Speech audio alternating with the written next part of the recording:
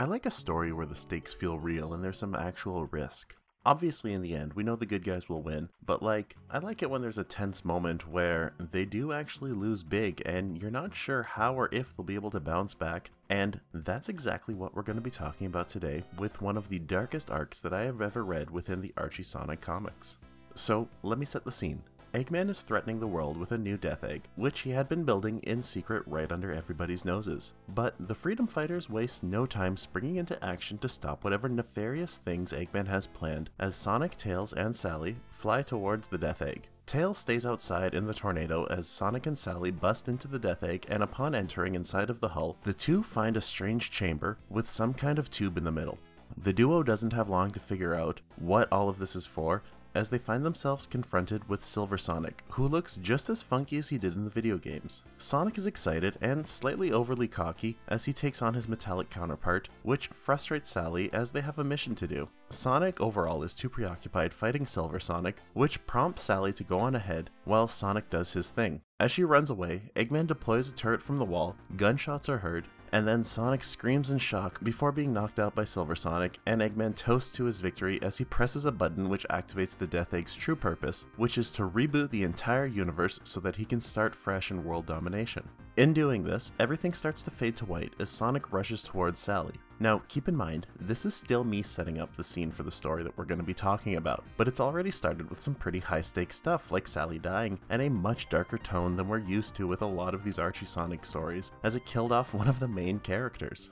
Things from here get a little bit confusing, and I'm gonna skip ahead a little bit as I give you the spark notes of the next 3-ish issues that come. Basically, Sonic finds himself in another world, one that is much more similar to the 2D platformers. While here, he encounters Snively, who he beats with ease and rescues a bunch of animals, including Sally along with some of the other freedom fighters. But strangely, none of them seem to have any of their previous memories, and instead, they all act like this is the first time they've met.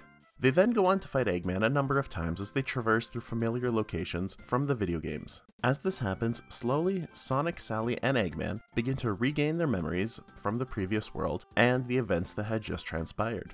Sonic ends up going super while fighting Eggman near the end, and while in that super form, he uses Chaos Control to return the world back to its previous state, but with an extra 10 seconds before Sally had been shot, which causes everything to again fade to white as both he and Sally realize that everything will be okay this time. So now, with all of that out of the way, you know everything that you need to know before we get into the meat and potatoes of this story. So, with Sonic's extra knowledge, he spin dashes into Silver Sonic before rushing to pick up Sally. As they speed past the turret, it misses them and fires at Silver Sonic instead, which then allows the duo to escape as Nicole, the Freedom Fighter's AI, disables Eggman's reset button. While this is happening, Eggman presses the button, but thanks to Sonic, Nicole, and Sally, nothing happens, which causes Eggman to snap. And honestly, he looks really scary looking in this scene while he does it before recomposing himself and moving on to what he calls Stage 2 as he flies off within the Death Egg. Now back to Sonic and company, the group try to figure out what the Death Egg is powering, but the most they can deduce is that it's being redirected to the level below them, and that Nicole can't get through Eggman's security firewalls to figure out what it's powering. So, the group decides to head down, but before they can, Sonic rushes by to make sure that there's no turrets this time that might fire at Sally, because let's be real, we can only go through one of these resets so many times. Once down there, they're confronted by Eggman, who announces that he's built a world roboticizer, which will not only roboticize every living being, but will also detonate anything that is mechanical, meaning that all of Gun's forces would be terminated, New Robotropolis would be destroyed as it's made of nanites, Sonic's dad would die because he's a robot, as would Bunny as she's a cyborg, and Nicole, who is their AI, would also be terminated. But everything that wouldn't be destroyed would be left as his robotic slaves, including his own Dark Egg Legion, which he is willing to transform as well. Sonic tries to stop Eggman, but before he can, he finds himself stopped by Metal Sonic.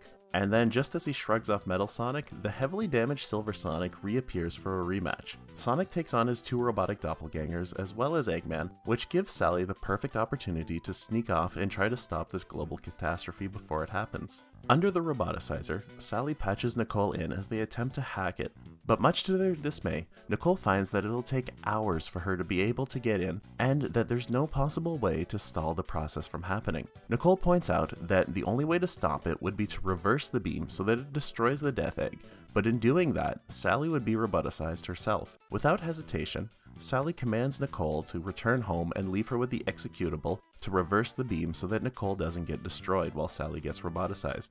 Nicole tries to reason with Sally to not go through with this, but Sally cuts her off as she reveals that she knows she's been given a second chance, and that she plans on using it to save everyone. Meanwhile, Sonic finds himself pinned down by both Metallic Sonics, as well as Eggman, who is holding a gun. Sonic calls out for Sally, and as he does, Sally reads Nicole's goodbye message which was left behind. She then closes her eyes, thinks of Sonic and the good memories they've shared together as she presses the button and says goodbye. This causes the global roboticizer to activate, much to Eggman's joy, but that joy is short-lived, as suddenly everything starts to go wrong, as causing both Silver and Metal Sonic, as well as the Death Egg, to break apart. From the rubble of the heavily damaged Death Egg, which is hardly keeping afloat, a defeated Eggman emerges, and not too long after this, so does Sonic as he gloats over his victory. Eggman attempts to fight Sonic, but is easily defeated in this weakened state. But then suddenly, a metallic fist emerges from the rubble, and a fully roboticized Sally comes out ready to destroy Sonic as he looks in fear, and Eggman maniacally laughs over his minor victory that he had just achieved over Sonic. I'm not gonna lie, the first time I read this, as well as when I was reading this comic to write down my notes, I did begin to tear up because this feels like such a major sacrifice for the greater good, and honestly I'm a sucker for stories like this. It doesn't take long before Sally attacks Sonic, who just isn't ready or willing to fight one of his closest friends, despite the fact that she's now holding him by the neck and ready to kill him. Eggman toys with different ideas of what he should do now that he's captured and defeated Sonic. He begins to debate different ideas, such as having Sally walk into the incinerator while holding Sonic and burning the both of them together, which is insane. But that's Eggman in these stories, honestly. That guy's off the rails. Ultimately though, Eggman decides to have Sally hold Sonic over an open pit as she dangles him high above the sky, above his impending doom. Sonic attempts to reach out to Sally, but like Silver says, "It's no use!" and she lets go, dropping Sonic to fall to his death, as Eggman waves while grinning ear to ear as he takes in his victory over his longtime enemy. This moment ends up feeling like a major victory towards Eggman, because even though in the grand scheme of things he only managed to roboticize one person, it was a huge blow to Sonic as well as everybody else on Mobius to lose someone like Sally, and it would leave the Freedom Force in a very uncertain state. Eggman orders Snively to begin a full assault, but luckily for Sonic, Eggman and his forces are unable to do so as planned because they've taken too much damage, but unfortunately for Sonic, Eggman does send down what he calls Project Titan and Deadly Cuddles.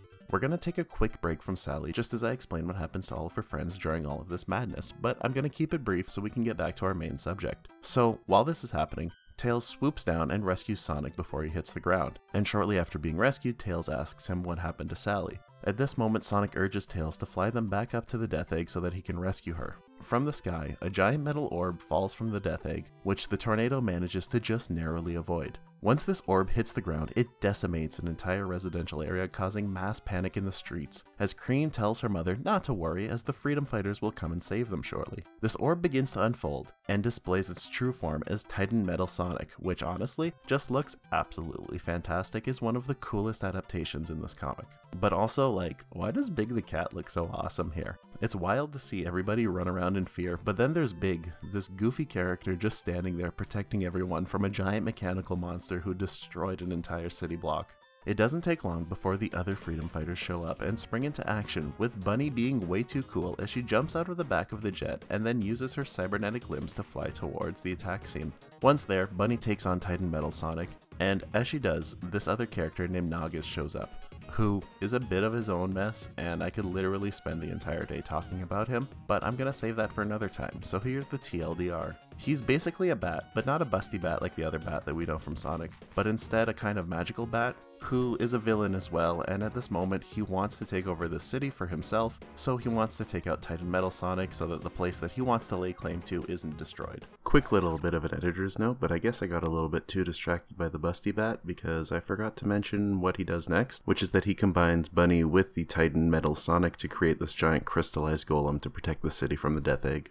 And while all of this happens, chaos ensues within the Death Egg as they've lost all contact with this gigantic robot who kills. Eggman wants to continue the assault, and as Snively tries to talk some sense into him, Eggman snaps his fingers and Mecha Sally snaps into action as she threatens Snively for her new master. The Death Egg fires a massive blast at the city, which also destroys the tornado as well as the jet the other freedom fighters were in. But the crystallized golem takes the blow, which saves the city and leaves the golem destroyed, with Bunny on the ground only to be rescued by Best Girl Cream. Sonic and Tails rush down from the sky to check up on the down jet to find that luckily everybody is okay, and for some reason, Amy here is titled as the Magical Hammer Girl, which I mean, it isn't something that I would have called her before, but I'm probably gonna start doing so now, because that's a fun name. Sonic, barely able to stand, starts to leave once he finds out that everyone is okay so that he can go and save Sally, and Tails explains what happens to the rest of the group. Although Sonic wants to leave to save Sally, his friends tearfully convince him to stay as Tails reasons that they're gonna save Sally one day, but they just can't afford to do it right now. Begrudgingly, Sonic agrees to walk back towards the destroyed city hand in hand with Amy, which I thought was kinda sweet looking, but also while zooming in on this panel, it shows Antoine who has his arm around Tails to help him walk, but it looks really weird when viewed up close, and I mean that's about it, I just wanted to show it. Like I said, I'm not going to focus too much on August and all of this stuff happening down there, but people are basically cheering him on as his magic helps save the city, which causes a bit of an outburst from Sonic, which then leads him to explain what happened aboard the Death Egg, which causes a lot of distress to the current king, who is Sally's brother Elias. Because I mean, he just heard that his sister was roboticized, and he thought that roboticizing wasn't even the thing that was possible anymore. This leads Naugus to take the throne, and a lot of stress to be caused towards Elias as he tries to figure out how he's going to explain this to his parents. But before much else happens here, Sonic and Amy rush off to go see Bunny. Shortly after seeing Bunny, Sonic comes up with a plan to rescue Sally, and leaves Tails and Amy behind. Sonic's plan starts with him rushing off to the Freedom Fighters HQ, where he tries to reach out to Nicole, who is giving him a bit of the virtual cold shoulder. She only responds to him through text like an Omegle chat, where she explains through a string of texts about how her body and her best friend are now gone because of what had occurred on the Death Egg. She isn't necessarily blaming Sonic for this, but she is upset over what had happened. Sonic explains that he'll get Sally back, but first he needs to see Knuckles, and so he asks her to request Knuckles to open a warp ring to Angel Island. Things with Knuckles, however, don't go super great, because when he finds out what had happened, he goes on to blame Sonic for not being able to save Sally, as well as not coming to warn Angel Island about the Death Egg. But Sonic does bring up a pretty good point, which is that Angel Island is in the sky, so there's a good chance that they would see the Death Egg coming. Sonic explains that his plan is to use a warp ring in order to get aboard the Death Egg, and when Knuckles refuses it, it leaves the two of them arguing as Knuckles continues to refuse as there are too many risky factors and you need to be able to know exactly where to go with a warp ring. Sonic then takes a bit of a cheap shot as he proclaims that if it had to do with saving Knuckles' ancestors, that he would be all for it, as he's still searching for the missing Guardians that Finitivus got rid of. Shameless plug, but I do have a video on Dr. Finitivus if you want to know what happened to those Guardians. Meanwhile, aboard the Death Egg, Eggman works on upgrading Mecha Sally, much to Snively's dismay as he tries to explain that the amount of damage that the Death Egg has sustained has left them in a pretty poor place to be focusing on this when they should be focusing on the bigger picture. Due to Eggman's dismissive behavior towards this, Snively decides that he's going to take matters into his own hands. The page ends with a very ominous picture of Eggman as he prepares to work on Sally by changing her mechanical body. Now, while this is happening, the Freedom Fighters have finally gotten together, and they head out for an all-out assault on the Death Egg, which ensues in honestly a pretty cool fight as Tails takes to the sky as Sonic, Amy, Antoine, and the rest face off against Eggman's forces on the ground. The Freedom Fighters make some pretty decent headway into this assault, but this isn't of much concern to Eggman as he sends in his two soldiers, which are Metal Sonic and the new weaponized Mecha Sally. The new Mecha Sally charges towards Tails and Amy, who can't bring themselves to attack their former friend, which then leads to her cutting through the tornado and destroying it with a pair of hidden blades within her arms. During this, Sonic tries to rush to their aid, but is stopped by Metal Sonic. Eggman then changes his orders as he decides to send Metal Sonic to detonate on Sally's brother's vehicle in order to kill him, while Mecha Sally fights Sonic to keep him busy. With everyone tangled up, Antoine is the only one left to protect the king, and he doesn't hesitate for a moment as he pulls Metal Sonic off of the vehicle, which then results in Metal Sonic detonating in the air with Antoine. Antoine's body goes flying and lands limp on the ground with his sword next to him. I wasn't joking when I said that this is one of the darkest arcs in the comics run, and these losses really do feel major. Antoine isn't killed per se, but he is put into a permanent coma for the rest of this run, so I mean, it's pretty safe to say that he is kind of dead. The same way that characters in Yu-Gi-Oh! Were sent off to the Shadow Realm to be never seen again. This sudden explosion leaves everyone in shock as Eggman laughs maniacally aboard his ship. But to all of his subordinates' surprise, Eggman then decides that he's done here, and he's not going to attack anymore as he's now taken out 2 of the freedom fighters, and this has surely destroyed their spirits. Eggman reasons that he doesn't want to push things any further for now, to risk losing any of the ground that he's gained, and this leaves Snively very unhappy, as he decides now, for real this time, that he's going to take Eggman down as he takes things into his own hands. It sounds a little bit like a broken record, but this time he does actually mean it.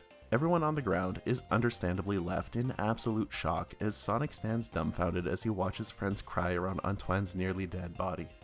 Now, there is a bit here that follows what happens with Eggman and Snively, but it doesn't have much to do with Sally, and this video is on track to be one of my longest videos so far. And so, to keep things short, I've decided to split that into another shorter video that goes into a different series that evaluates the weirder Sonic comics. If you're curious, you can find it in the card above, but if not, you're not actually missing all that much, as Mecha Sally plays more of a minor character role in that. But basically, all you do need to know that will be relevant a little bit later on into this is that Snively is basically dead at this point, and Eggman has made a very underutilized group called the Mecha series, which Mecha Sally leads, and I think they have very cool designs.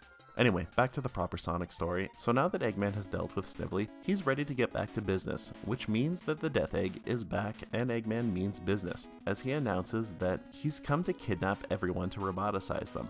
Luckily for all of these citizens, despite the fact that Sonic is in a funk and not willing to come and save the day, the other best girl, Amy, shows up and she taps into her anger, which leads to her slapping Sonic as she just lays the boots to him as she breaks down the importance of the freedom fighters, as well as everything they fought for to get him out of his funk after encountering these major losses in their last couple missions. Sonic and team rush to the nearby town to stop them from being kidnapped by Eggman. Sonic then triumphantly exclaims that regardless of what Eggman does, he won't stop until he's honored all the sacrifices of everybody who's fallen, which honestly, that's a really cool line and I wish we heard more stuff like this. It's at this moment that Mecha Sally returns for a rematch, but this time Sonic isn't holding back, and he goes right into it as he and Amy go to fight Sally while they spit out some fun banter between each other, which honestly I think is a lot of fun and shows really well off the dynamic between Sonic and Amy is more than just Amy fangirling over Sonic as she tries to get him to date her.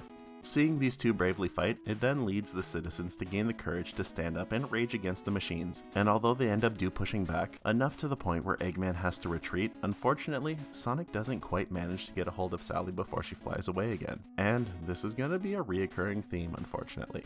We're going to take a quick skip ahead after this as Mecha Sally shows up again as she terrorizes the wolf pack, but once again, as I said, she ends up escaping. Unbeknownst to Sonic, this attack was all a part of a distraction to get Sonic and his friends away so that the Death Egg could attack their capital city while they were gone. But what he didn't know is that there's a new Team Freedom ready to fight and protect everyone. The new Team Freedom does a pretty good job at overall taking on the individual robots that Eggman sends down before he sends down his Metal series minus Mecha Sally to attack. Just as an aside though, I love the way Metal Amy looks as she flies with like a rocket coming out of her dress, and Metal Tails looks really fun here too. I wish we got to see more of them. Like I said though, they're super criminally underutilized, just like Metal Scourge, which we had seen in a previous video.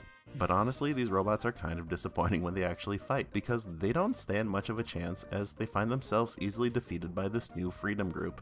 Along their way back, Sonic and Tails have another snag with Titan Metal Sonic. But I don't really want to focus on this too much because it kind of ties into Knuckles and we'll get to him one day. So I'd like to get back to Sally, except, oh, we can't, because here's a running theme across Archie Sonic.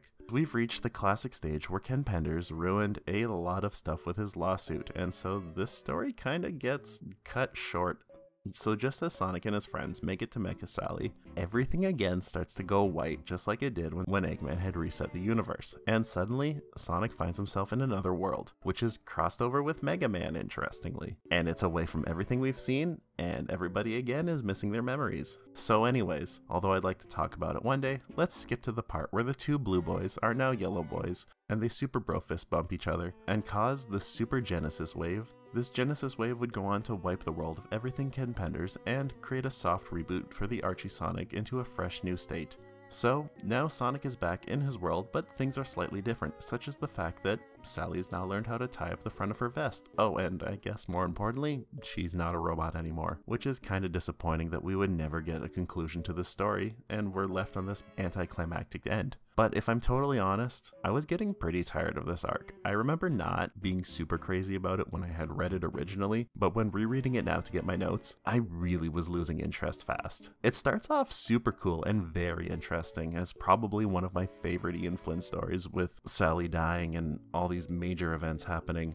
But it goes on to being pretty weak, which is unfortunate because, like I said, I like Ian Flynn's writing, but this definitely didn't feel like A game near the end. There's a lot of the same stuff that happens with what feels like just different backdrops. Like how they'll manage to get to Mecha Sally, they'll fight with her, but just before they can save her, she gets away. Or Eggman will attack with his death egg, but just before he can be stopped, he escapes, and it felt like I got to the point where I was rereading this and it felt like I was inside of my own Genesis wave as I reread what felt like the same story with only a slight few tweaks here and there, which is a shame because, like I said, I really liked the start of this arc, but it just didn't go anywhere for me. What is kind of cool though is it's not technically over, because there is a point post-Genesis Wave where Sally in this new continuity ends up remembering the old world and what she had done, which causes her some trouble as she tries to deal with the fact that she tried to kill a ton of people and worked with Eggman. I just wish that we got to see her get rescued, or some kind of more satisfying ending. Anyway, we've got that story all wrapped up. I hope you enjoyed it, but I have a few fun facts before I let you go. In issue 231, we're shown that Sonic's hands are blue rather than beige, which is kind of interesting, and it answers a question that I had in a previous video. This also isn't the first time that Sally was roboticized, although the other time it did happen, Sonic and his friends teamed up with a dragon, and they had worked on saving her with a much less impressive looking Mecha Sally. Anyway, in conclusion, that's one of the darkest arcs, and the last arc actually before the Super Genesis wave goes off. I mean, if you don't count Mega Man, I guess. And I'm really glad that I got to show it off. It's been a long time since I read through it, and although I'm not crazy about the sort of late stages of the story, it was a lot of fun overall, and it probably still stands as being one of my favorite arcs of all time throughout the Archie Sonic comics. So if you enjoyed it, feel free to like, feel free to subscribe, do all that kind of stuff. Tell your grandma if you want. But I mean, you don't have to. I'm not your boss. You can do whatever you want to do at the end of the day. I hope you have a good one though. Oh my god, what the heck? But much to their dismay. Okay, now I just have to say that faster. It doesn't take long before the French is leaking out of me. It doesn't take long before the other freedom fighters show up. Begrudgingly, there's a word that I only ever read and never said out loud. Begrudgingly, that's how you say it. Yeah, that's how it should sound. Just said it like 4 times or 3 times.